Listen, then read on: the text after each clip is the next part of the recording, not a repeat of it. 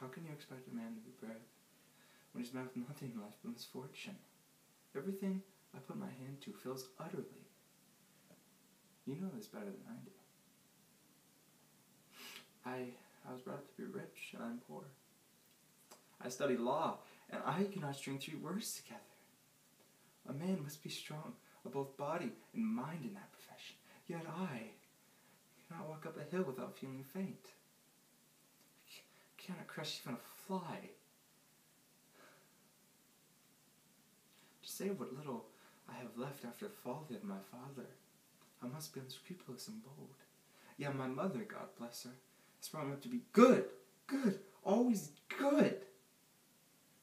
Yes, laugh, but this is not living.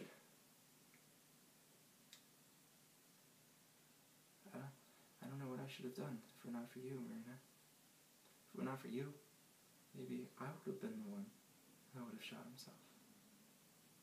But you've been so good to me, so kind.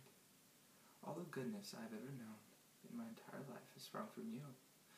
It may have been little help, trifles, hope, advice.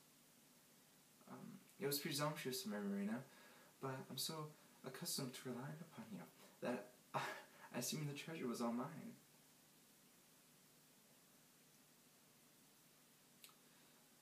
Why should you not be all goodness, Marina? Besides, I love you so.